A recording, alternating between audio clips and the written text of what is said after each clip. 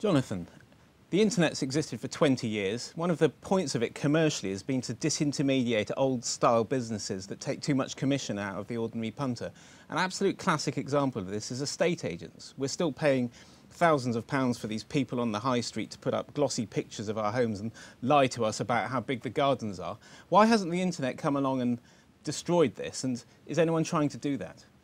Well, I'll come to the point about why in a moment, but I think there is a company that's planning to float on the alternative investment market called Purplebricks, which is pledging to, it's just the latest in a long series of companies pledging to disrupt this industry. And they do two things differently. One is that they don't employ estate agents in the conventional sense. Good.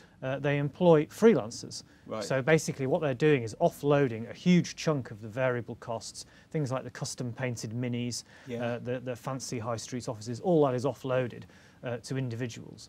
The other thing they do is that rather than charge a percentage commission based on the sale price they obtain, they charge a much smaller commission at the start of the process, which is basically a fee for marketing the property. Right. So presumably that stops some of the time wasting. I don't know what the ratio of likely leads to final sales are, but it looks like estate agents often are in a big time wasting business. That's absolutely right. So around half of the properties on the market at any one time never sell. Right. But they still have to be valued and they still have to be advertised, and that does consume a large chunk of estate agents' time, and is one reason, of course, why the fees are so high relative to the actual cost of the service provided. There's a big cross-subsidy. So they've cut out a lot of costs. You can't find a Purplebricks shop on any high street, presumably. That's right. But how much of a profit do they make on this? I mean, what's the typical fee? A few hundred rather than £1,000? Well, that's right. So the typical average estate agent's fee is about £4,000, and obviously in London, where house prices are high, you'll pay a lot more than that.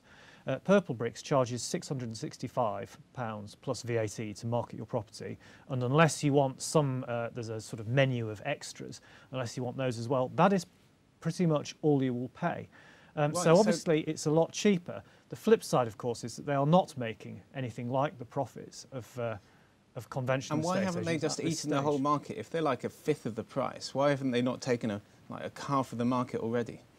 Well, I think that's possibly the most interesting question, and I think the answer to it can only be that selling a home is such a stressful and emotional process for most people that sort of dealing with some arm's length intermediary doesn't add any comfort, and they like the idea of being able to pop round to their local high street and go and see a person in a branch who will sit them down, make them a cup of tea and say, "Don't worry, it's fine, I will sort all this out for you." And the nature of the house buying process in Britain would suggest that that's really not going to change anytime soon, and I do fear that Purplebricks might struggle a bit to convince investors of its very hefty valuation. So you can change the market but not the punter, and so we're stuck with the current system.